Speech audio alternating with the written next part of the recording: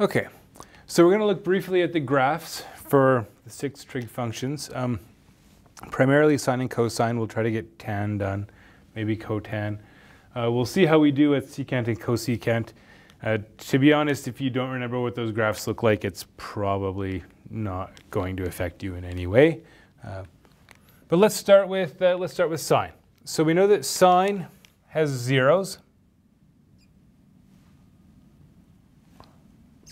at all the multiples of pi, right? We know that it hits its maximum value at pi over 2, right? Sine of pi over 2 is 1, right? At 3 pi over 2, it's down at minus 1. Same thing at minus pi over 2. Minus 3 pi over 2, it's back up at 1. Okay? And the sine graph is often referred to as a sine wave. It sort of gently oscillates back and forth between these values. So you get something that looks sort of like this.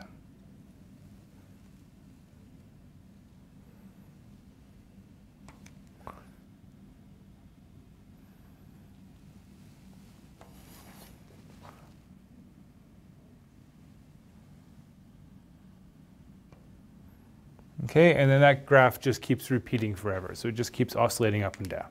Okay, so this is the graph y equals sine x. Okay, if we're taking this as our x-axis and this as our y-axis, right? On the same set of axes, we can plot cos, right?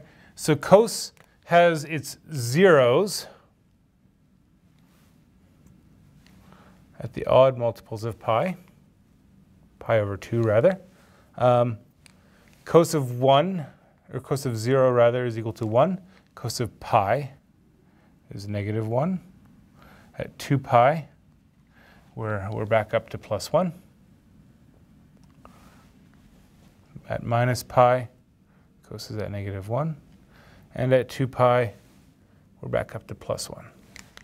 Okay? And the cosine graph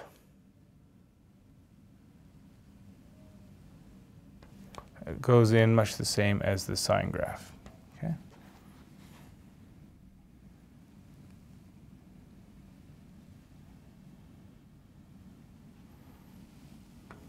Like that. Okay?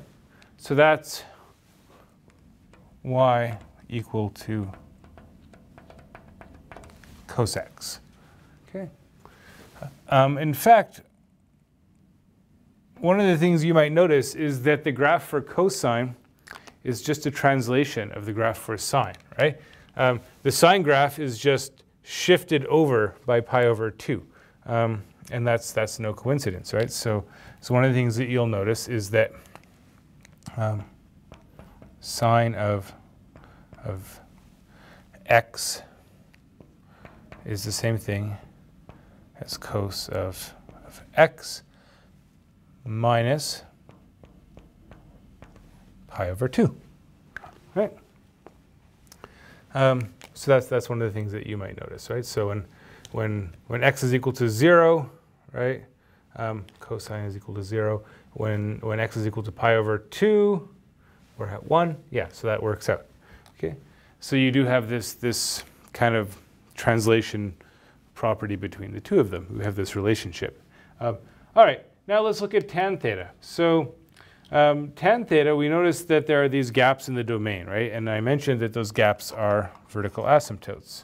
So for tan, first thing we have to do if we're going to plot tan is we got to mark off those vertical asymptotes. Okay?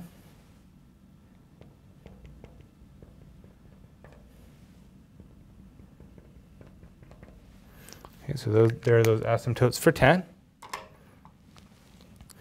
Zeros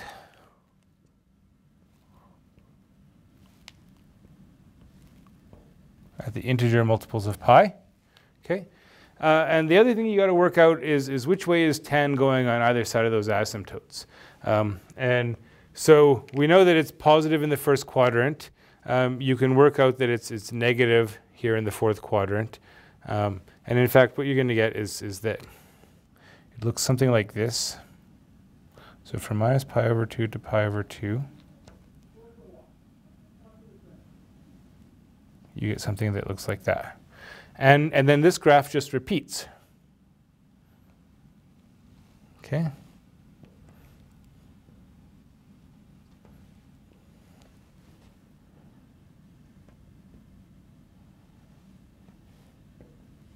Okay. So that's what the graph looks like for the tan function. Okay?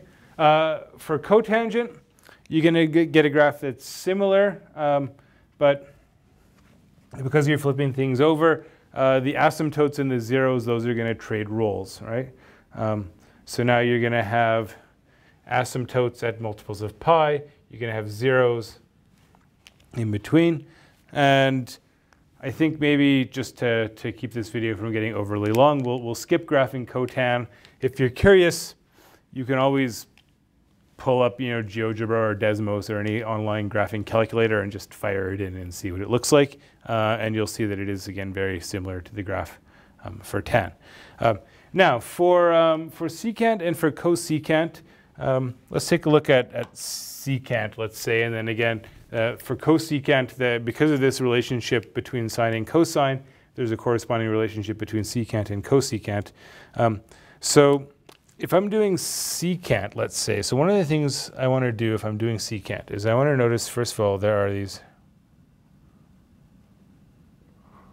going to be these asymptotes, again, because I'm dividing by cos.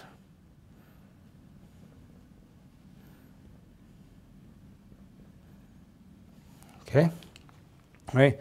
There are no zeros. There are no zeros.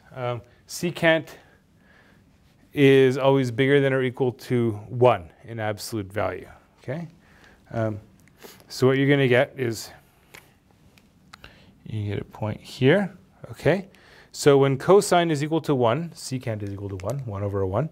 And then as we approach those asymptotes, cos gets closer to 0. And so it's going to head up to infinity because you're dividing by 0, okay? Then over at 3 pi over 2, you're at minus 1, and it heads down. Then at 2 pi, you're going up, okay? And same thing here. Down, then up, okay? So you get a graph that looks something like that. So this would be y equals secant x. I guess I forgot to label this one. This is y equals tan x. Okay. Another thing that you might notice, worth pointing out, cosine and secant are even functions, right? The graph to the left of the x-axis is just the mirror image of the graph on the right, right? You can reflect across. If you do this reflection like that, nothing happens. The other four are all odd functions. So if you reflect, so if you take, say, the graph of sine, if you reflect across and then you flip, so if you reflect across both axes, you will get the same thing, right? So you'll see that things are kind of opposite on either side, right? Here they're the same. Here one's above, one's below. But you have these mirroring properties for these. So those will come in handy. Those properties might come in handy for various problems that you're trying to solve. It's quite frequently useful to be able to remember that cos of minus x is the same thing as cos x, and that sine of minus x is, in fact, minus sine x. These, if you want, you can take these as identities, and they're the first of several identities that you might need to use in your calculus course. And we'll look at a few more in the next video.